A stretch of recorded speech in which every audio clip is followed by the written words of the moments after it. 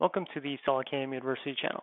This video's topic is negative X turning or minus X turning. Basically just the idea that you can turn your part in a lathe or a mill turn from the negative X side using tools that would be mounted on a lower turret. In this case, let's say it's a dual turret mill turn, or you've got a type of lathe that has maybe everything loaded on the bottom. However you need to do it, you can actually output your turning tool paths in the negative X direction. And it's pretty simple. We'll just go through it real quick. You can see here I have a face and a turning tool path here. And I'll just go through a simulation just real quick to show you that that's what they're going to do. So it's just going to face from the positive X direction, and then it's going to turn again with the tool mounted in the positive X direction, and it's on the top side of the part. So that's what we normally do with our turning operations.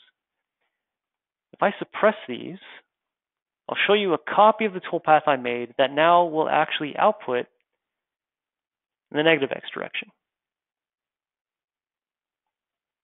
Okay, so you can see the wireframe pops up on the part there, and if we go again into the simulation, again, you can see the tool is now mounted in the negative X direction, and it's turning on the negative X side of the part. So that's with a lower turret. Again, it could be a mill turn, it could be just a simple 2D lathe that has the turret on the bottom of the machine, or however your part and your machine are set up. But how did I do that? Very, very simple. These are actually copies of the original operation. All I did different was in the tool, I actually told it to output in negative X, and I mounted the tool coming from negative X. But the geometry, the tool path itself, how we do the programming is exactly the same. The geometry is on the top side. Might even be more apparent if I show you from the turning tool path. So again, we're still using tool 2, mounted in the negative X direction. You can even see that here. But the geometry is still on the top side.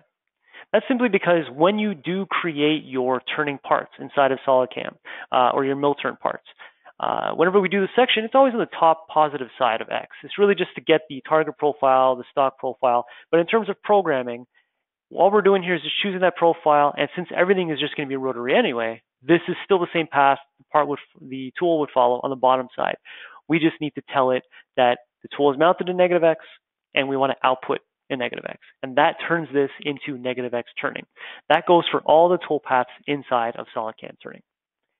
Any questions on this or anything else from SolidCAM, you can always give us a call at 1-866-975-1115, extension 2. You can send us your parts or your questions via the ticket system at solidcamsupport.com. And stay tuned for the rest of the videos on this YouTube channel. Thanks for watching.